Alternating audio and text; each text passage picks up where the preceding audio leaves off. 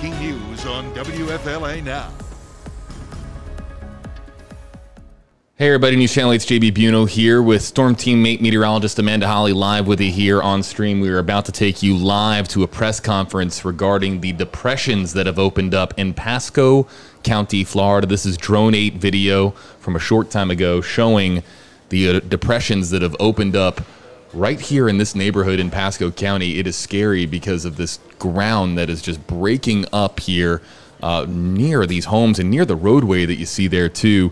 Everybody, we are moments away from a press conference getting underway. In fact, we can show you kind of live there where the press conference is going to be taking place. Amanda Holly, who's been talking a lot about the depressions on WFLA.com and the free WFLA app, joining us live. Amanda, we are really anxious to hear from the Pasco County Emergency Management Director about what is going on here in this neighborhood. Yeah, I'm interested to see what kind of surveys they've done and just analyzing them to see if they're going to continue to grow, if they have any idea if they're going to continue to grow. It's a big deal. Obviously, all of these depressions are next to these homes, and the homeowners are curious. Let's listen in, everybody. HOA has. The HOA has hired a geological firm. They came out yesterday. They did some GPR around the site. While they were out here, I asked them if they would, behind us, go over the roadway because we've had some activity over there. So he ran his GPR over that area, and a preliminary report says that there is a large void under the roadway. He says it's approximately 17 feet wide. We don't have a depth yet or a length because he only went in one direction. So out of an abundance of safety, we've decided to go ahead and close the roadway down. We've met with the HOA, we've met with the residents that are being affected here. They were very happy and more cordial to us and agreed with us 100%. So with the activity still ongoing, our depressions are growing. We're up to 36 of them now. We cannot put anybody in the area to do the actual GPR. So the company that is doing this is rigging up a tether system in order for them to have the ability to pull the GPR back and forth and keeping everybody out of harm's way. So when that is completed, the HOA will get a report of what is actually going on in the site. We can't tell, we don't know. We're here for support for the HOA, we're here for support for our citizens. So like I said, in abundance of safety, we've gone ahead and closed down the roadway. And I'll open it up for questions right now. So if it's entered beyond just this retention pond, is it beyond the HOA's ability to take over something of this magnitude? Well, unfortunately, Pasco County, we own the road surface. The HOA actually owns the dirt and ground underneath it. However, because we're going to have to make the repair, we're going to go ahead and fill that void in and hopefully mitigate it. Time-wise, we do not have a time span or duration of how long this is going to take. It's going to be dependent on the report that the HO gets and hands to us, so we can work with our engineers and road and bridge. Is there concerns about these houses right here? Well, these houses over here, this house has a depression behind it. They filled it in and mitigated it. The house across 2 houses down also had a depression in front of it. They've mitigated it. There's pockets throughout. You need to remember, this area at one time was a flowing river. They built on top of a flowing river and connected the land together to build the houses. And I have a saying that if you take from Mother Nature is going to take it back eventually. So we can't tell when holes are going to pop up, depressions are going to pop up, anomalies are going to pop up. It's very hard to tell in this area. Are you guys evacuating any houses or anything? No, ma'am. The building inspectors have been out here. They're all structurally safe. There's no integrity problems. The homeowners feel comfortable staying. We come out here every day. We talk with them. We ask them, have you seen anything different, any cracks or anything like that? And so far, they all feel very safe. Talking to people yesterday, I think they think of what you guys had to deal with a couple of years ago. That's the image everybody has in their head. A lot of people have in their head. But that's not exactly what you're dealing with here, right? No, it's exactly the opposite. The sinkhole that happened in Land O'Lakes, in Lake Paget area, was a catastrophic sinkhole.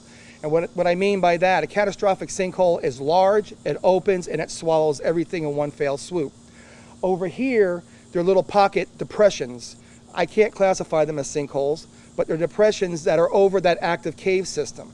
So that cave system might be collapsing a little bit.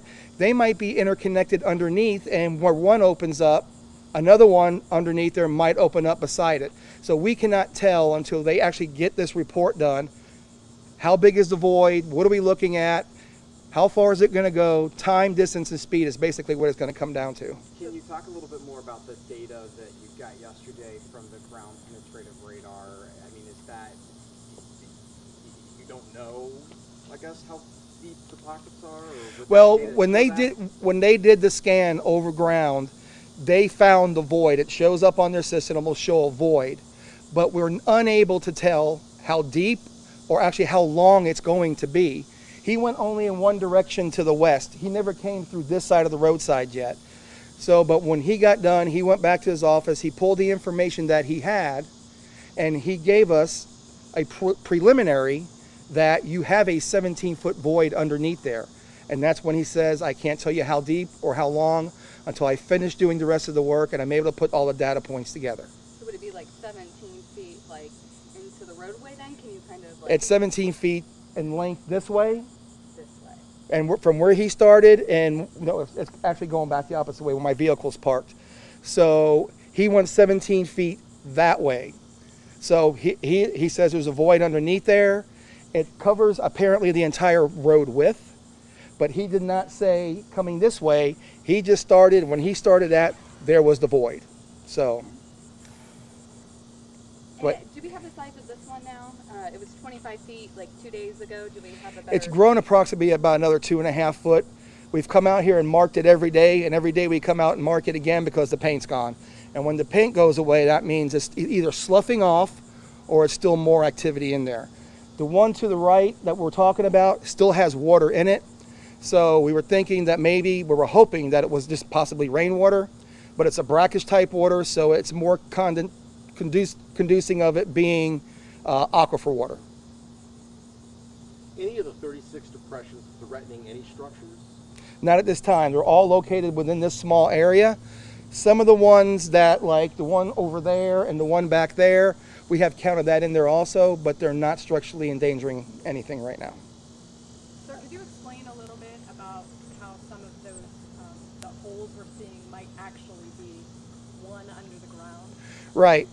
So you have a hole open up on one side, you have a hole open up on another side, or a depression, however you want to state it.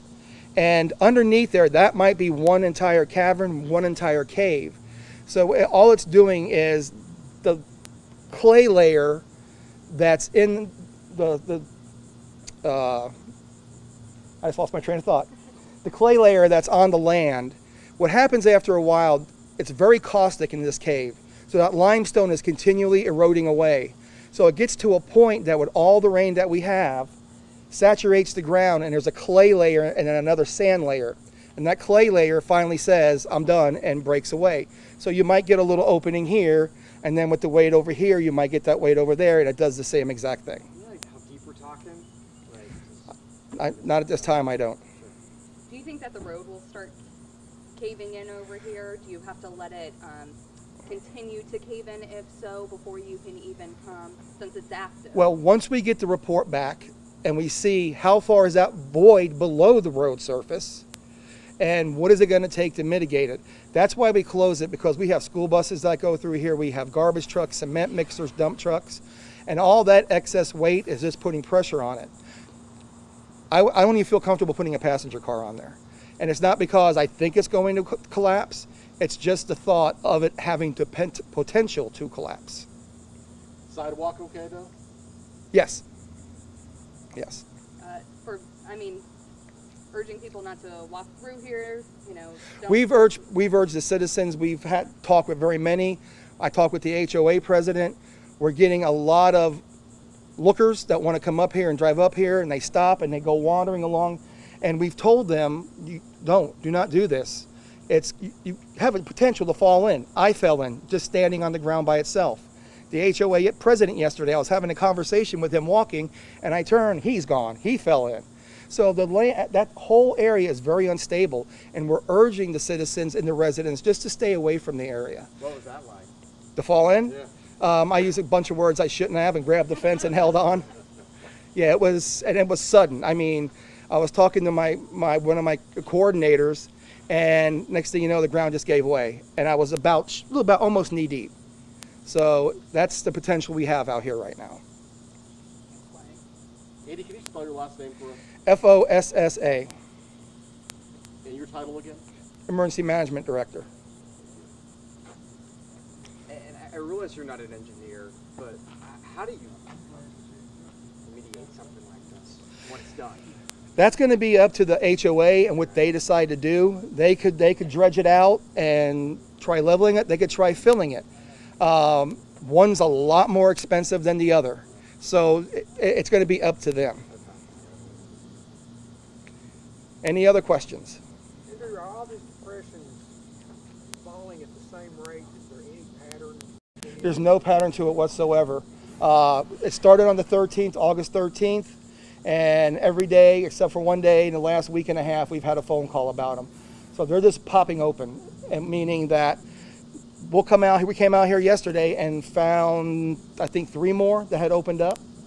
So they just pop up on their own. There's no rhyme or reason why they're doing it. And they're still active and growing, is that Yes. still accurate? Yes. So we have no idea how long this will be shut down. No. We're hoping as soon as we get the report and HOA gives us a plan with them, that the county will come up with their plan and the repair will start right away.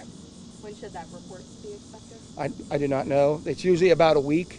They have said, and we have talked with them, they have said they are making this a priority just because of the size and the activity that's going on, to get us a report, well, not us, get the HOA a report in. So hopefully it'll be within the week. I heard from one homeowner, I think they had some broken pipes or something underneath their house or inside their house. Should they be concerned, and should people be worried that there could be holes underneath their houses? Absolutely. The way this area has a very large sinkhole area.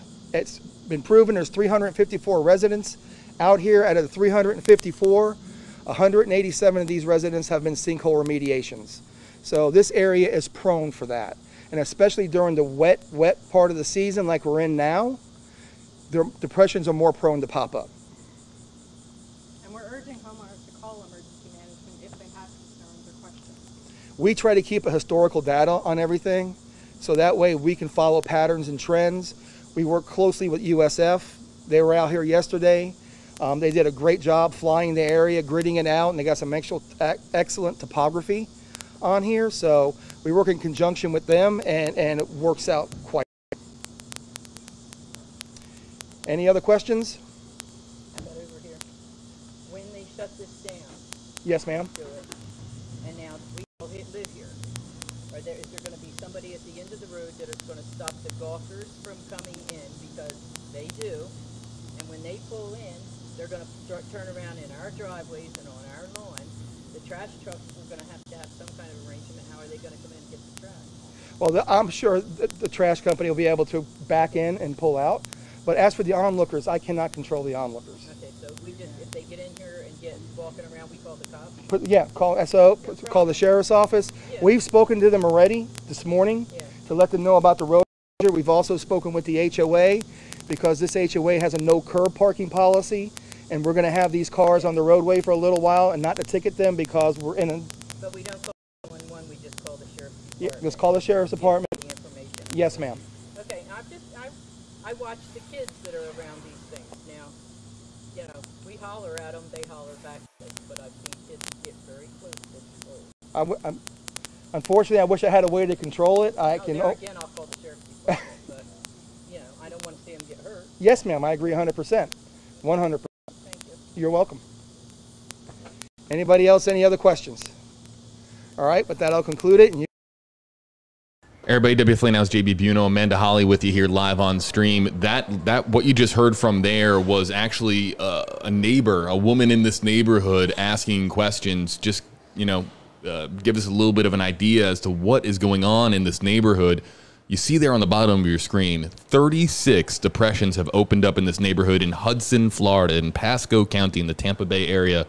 and that's 16 more than our last update. Our last update, I believe, was a couple of days ago here on WFLA Now and on the WFLA app. Amanda, we were talking about how significant it was at the time. We had 4 new depressions opening. Now we have 16 additional depressions opening up. We're at a total of 36.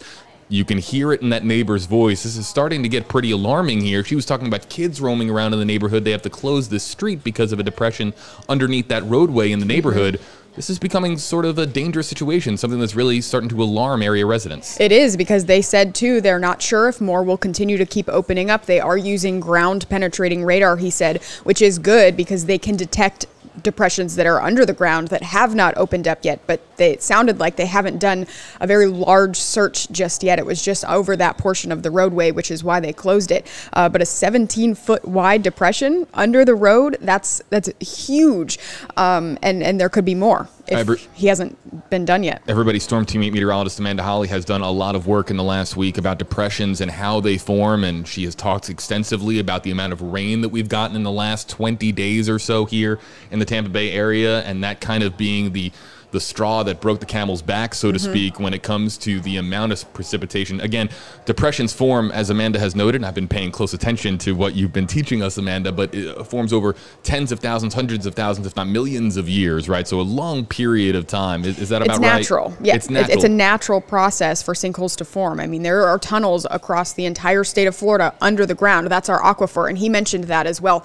This water that is likely sitting there in some of those depressions is the aquifer water because it has opened up. It's a passageway now to it. Yeah, and this is a period that has been going on for way long of a time, but now just all this rain that we have had accumulate over the last 20 days or so here in the Tampa Bay area has really been detrimental for this particular topography in Pasco County because of all these depressions that are now forming. Guys, 36. I mean, when you heard that number, Amanda, were you as kind of like taken aback, like you had to almost like review your notes and be like, wait, 36? We just, I think that we were just on WFLA Now a couple days ago talking about 20. Right, and he said they started August 13th, and they've had a couple more every single day, and they have to go back out there, and the ones that are there are growing.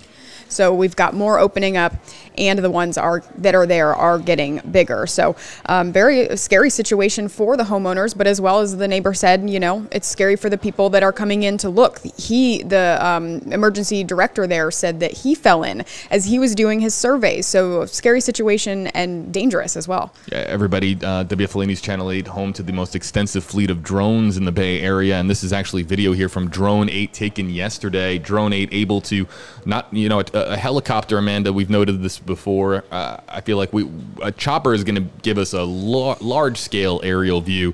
Look at Drone 8 getting right into this particular depression here, showing us some of the holes that have formed.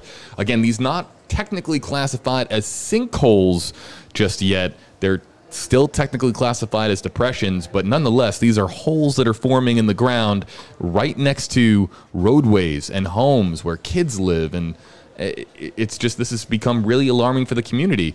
Everybody, for those of you who were just paying attention to the press conference a short time ago, that wasn't just for the media. There were neighbors who congregated here on the street asking questions, wanting to know from, again, Andrew Fossa, that is the Pasco County Emergency Management Director, who was there giving an update to folks in this community. So this is something that has gotten the attention of this particular neighborhood in Hudson, Florida, and for good reason. I mean, look at this, Amanda. This is a lot of holes that are just opening up due to all the rain that we've had.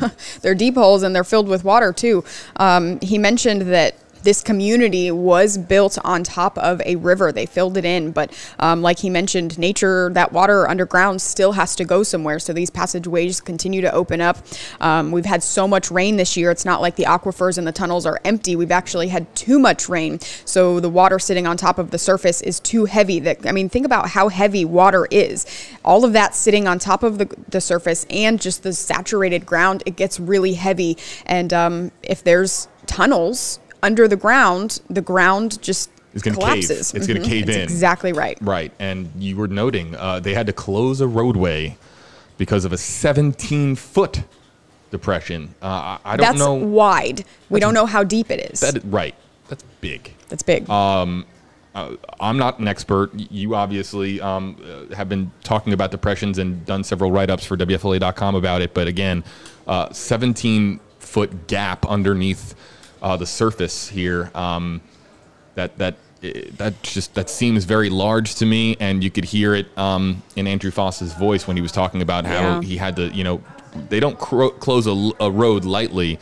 And again, it was because of a 17-foot depression, 17 feet wide, under this particular roadway. Under the road. Right. Yeah, and that's an active road, and I just talked about how heavy the ground is just because it's saturated. But think about when you add a car or a school bus on top of that, it's just extra weight. And if that happens to collapse, the depression starts to sink. That's a scary situation. Hopefully it would be a slow sink, but they don't know. So all of the depressions have opened up relatively slowly this time around, which is good. It's not sudden, but still the ground is sinking. Everybody, I'm going to try to answer some questions for you. Amanda is going to try to answer some questions for you. So if you were joining us on WFLA's Facebook page, on Facebook Live, we're here for you trying to answer some questions. Aid on your side, always committed to making sure that you guys have every little bit of information that you need to know. The first question coming in from Judy Johnson in the comments section asking, what particular neighborhood, what particular development is this in Hudson, Florida? It is in the Lakeside Woodlands community.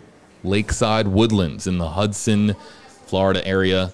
I believe that we had some street names, and the street names are not on my current list of notes.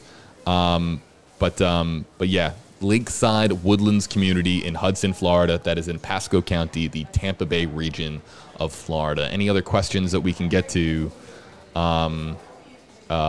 Cliff asking, Amanda, this community was built on a river. Is that what I heard? That is correct. I believe that's exactly what he said. It was a known river, and they kind of filled it in, or at least paved on top of it. And I don't know if he meant that became the aquifer, or if they built it on top of the known aquifer. So I would need some clarification there, but it did sound like he was well aware that there were, tunnels. The aquifer runs under this area. Ray Kaufman asking, is that really news? Florida's mean elevation is only 100 feet above sea level. Ray, I'm going to kind of jump in on that one, because if this was in a state park, thousands and thousands of acres of land, I don't even think that that a depression would really pop up on radar for at least the Department of Agriculture or the applicable department for state government or even the federal government if it's a national park. But the reason why this is news is because it's happening in a neighborhood. It's happening near homes. It's happening perhaps underneath homes. It's happening underneath roadways, as we just had confirmed today. So there is the potential risk of more of these opening up. And could the next one be beneath someone's home? Or has one already opened up beneath someone's home, and we just don't have, an idea as to when the ground is going to be, we just don't know. There's so many questions, and I think that's what makes this so,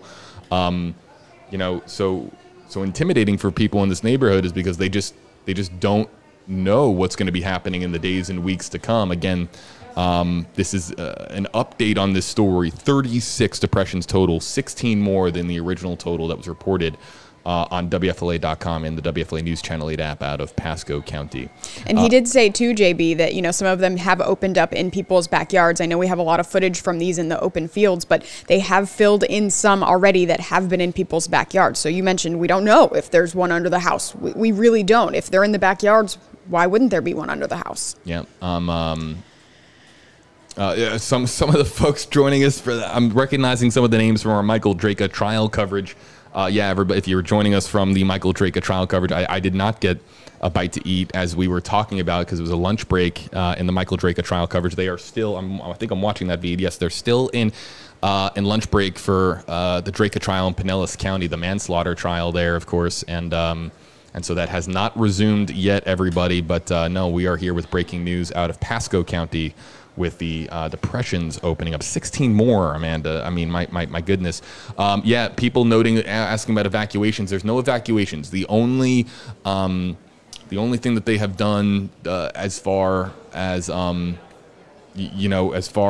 what Andrew Fossa, the emergency management director, has noted, is close that roadway.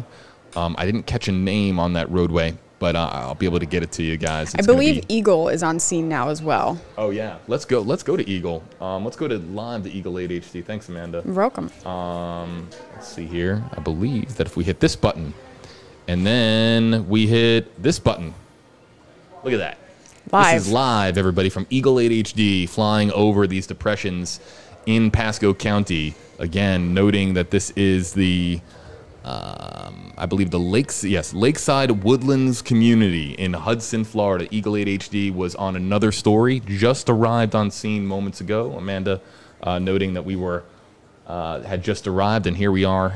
If you're in the community, Lakeside Woodlands community, and if you hear a chopper buzzing overhead, that's Eagle 8 HD flying over these depressions. Again, the update on this story, 36 depressions total, 16 more than the original total that was reported to us 2 days ago, which means that we have nearly doubled the amount of depressions that have opened up here in Pasco County. Jessica asking this question, I don't know if this question was asked, Amanda, but perhaps there's the road closure that they were just zooming in on. Perhaps you can get this this question, or I don't know if this was addressed at all. Jessica asking, do you think it will open in other parts of Pasco County?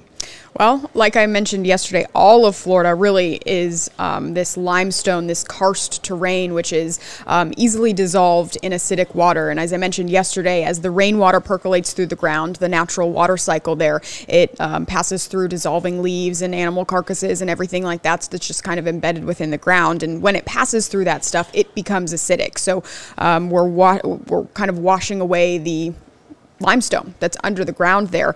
And kind of lost my train of thought there. What was the question, JB? No, the question was, are there other areas of Pasco County that could be vulnerable? Right. So back to that, all of Florida is made up of this limestone, and this part of Pasco County maybe saw a little extra rainfall than other areas, but certainly other parts of Pasco County would be vulnerable. A lot of places across the state are vulnerable to these sinkholes, but Tampa in particular seems to have quite a few congregated right in this area, especially north of Tampa, Hernando County, Citrus County, and then up into north central Florida as well. So yes, the answer to your question is it's possible. I'm not going to say it's going to happen, but he mentioned in his press conference that there is no rhyme or reason, but I'd be curious to know if these connected under the ground, if it was one tunnel or a couple different tunnels, and there's just depressions forming in certain parts of the tunnel, because after all, it is connected to that aquifer.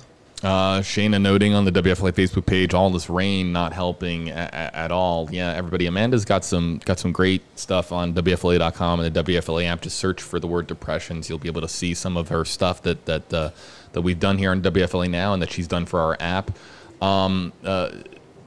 Reading just some more of the questions here, everybody. Yeah, people like Elizabeth noting that this is scary.